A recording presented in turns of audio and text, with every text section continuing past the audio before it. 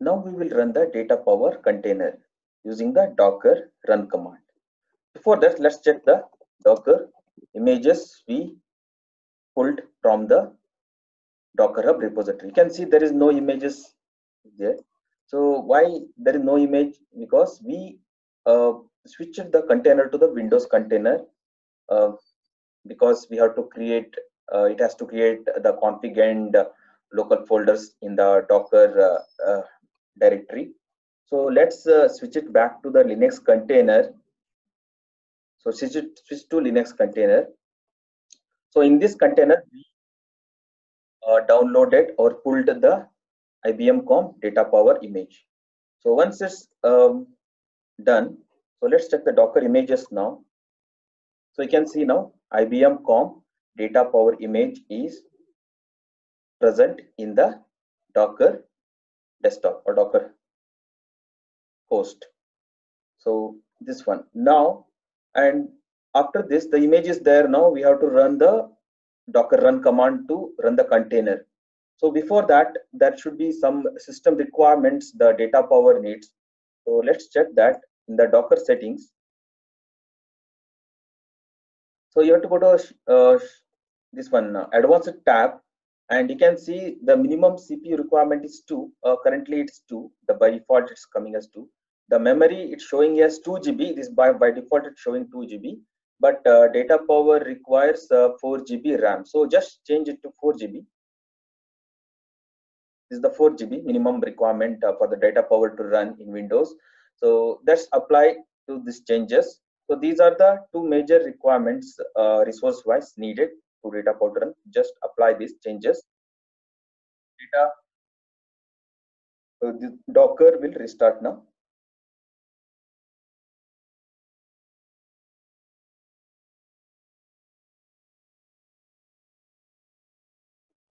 It takes some time to restart.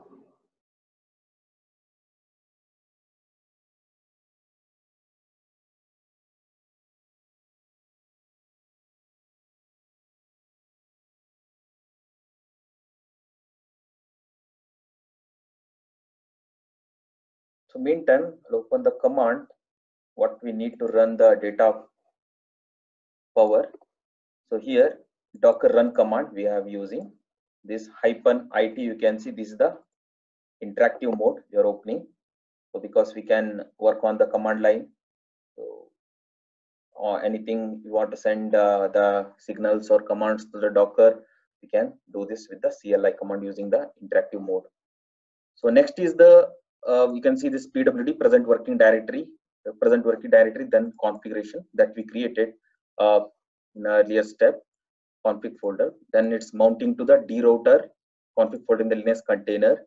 So -v again, present working directory, that is actually program data / Docker. Then there's a local folder mounting again to the drouter folder. So Docker is starting.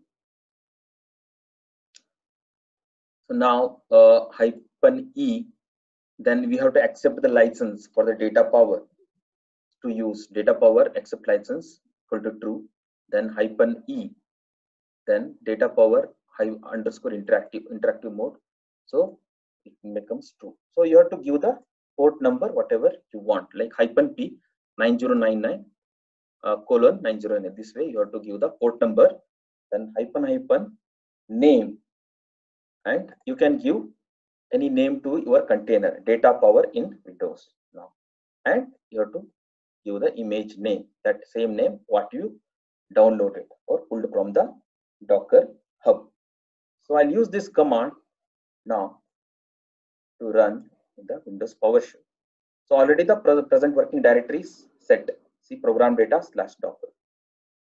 So I'll just run this command.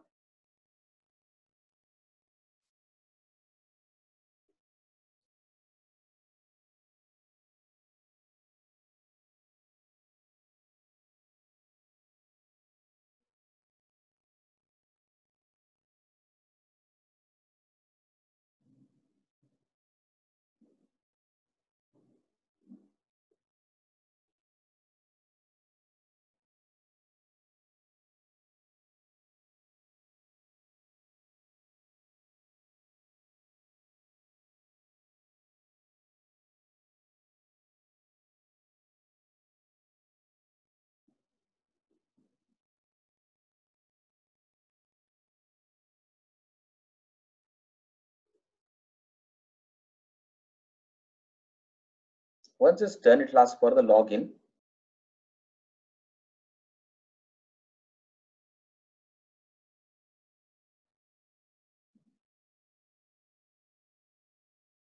The login.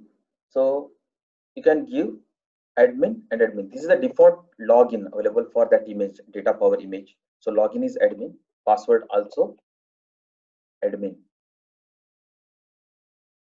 Okay, now this is logged in. So after this, we have to enable the global configuration mode. So to do that, you have to use this con. So now global configuration mode is on. The next step is we have to enable the web. For this Datapower, we can access through the web.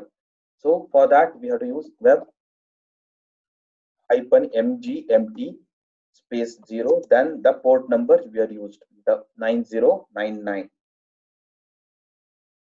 So now it's a web management. You can see now web management is successfully started. After starting this, you can easily access the Datapower in your browser.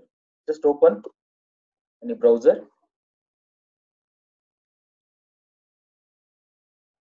So this is the protocol you are using, HTTPS that you use. Then it's hosted in your local host, port 9099. Just hit enter. So not secure it's giving because it's a SSL layer enabled for this. So just click advanced and proceed to localhost. So it will open the Datapower login window. So this is the Datapower gateway. So you can enter the username and password, the same username password, admin, and password also admin. So here default domain, so it creates automatically. If you want any domains to be created, you can create yourself the other domains, like particular to some person or particular to some projects. You can create a domain here, and there are two interfaces available: Blueprint console and WebGUI. WebGUI, you can get the clear picture of graphical presentation. Just click this one. You can change anytime once you logged in. Just I'm logging in now with the Blueprint console.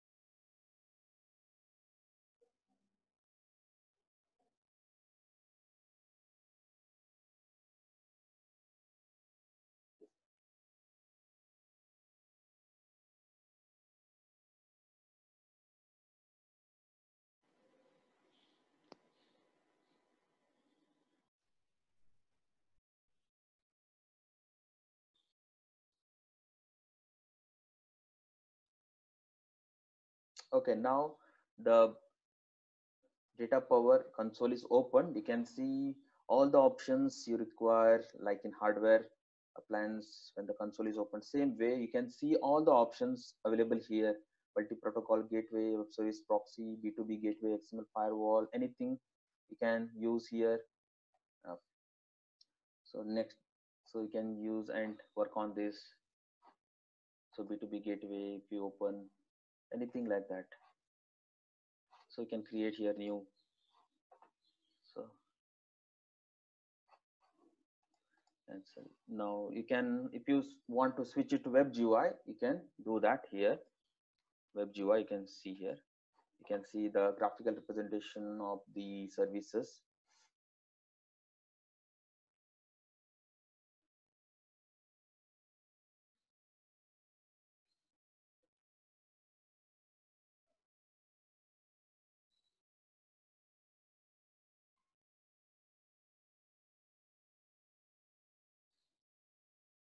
So you can see now control panel, B2B services, monitoring and troubleshooting files. This is segregated and properly you can see here everything.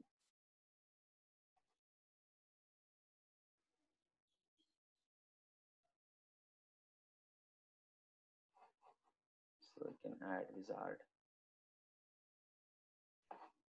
Go to the control panel again.